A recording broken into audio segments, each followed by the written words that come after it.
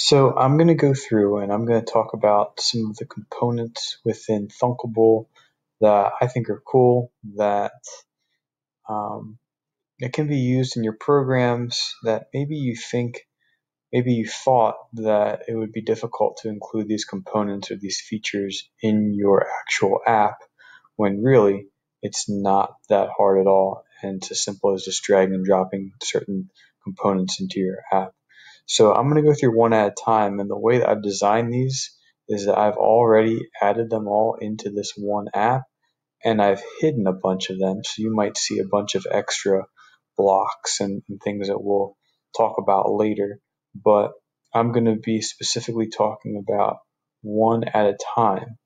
So the first one I want to talk about is the text to speech, where you can actually go through, type something out, click enter, click this enter button, and the app will speak back whatever it is that you typed. So this can be used for a bunch of different things. The first thing that comes to my mind is being able to pull different articles from online, being able to parse that information, and then for that to be read back to you. So instead of going through and reading your news every morning, create an app where the news is read to you. I think that would be pretty cool. So notice what we did here. In each of these, I add a label just to show you what it is we're actually doing.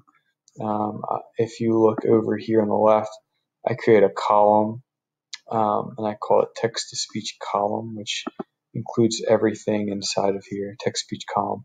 I then added, you can always look on the left and see these different components.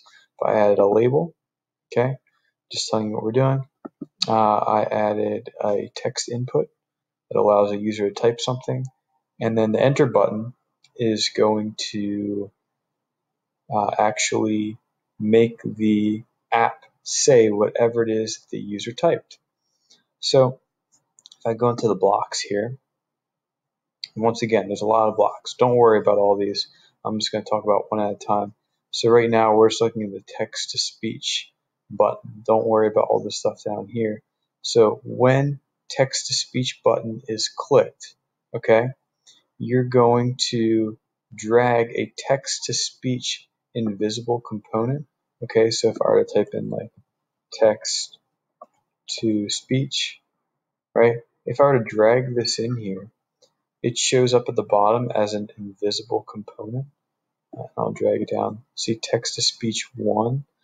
So if I drag down the bottom here, you see there are my invisible components, right? And I have my text to speech 1. So if I click on it, I can set a default language and go from there. But like I said, this is just, I'll go back to my text to speech section, right? If I click on the text to speech button, in text to speech, I'm going to call speak, and what I want it to say is whatever it is the user typed in the input field, okay, whatever that text was. And then after it speaks, after you click the button, at the very end of it, it's going to clear out whatever it is that you typed, whatever the user typed in the input. It's going to clear it out, so that way a user can type something else in afterwards. So this is just a simple way that you can use text to speech.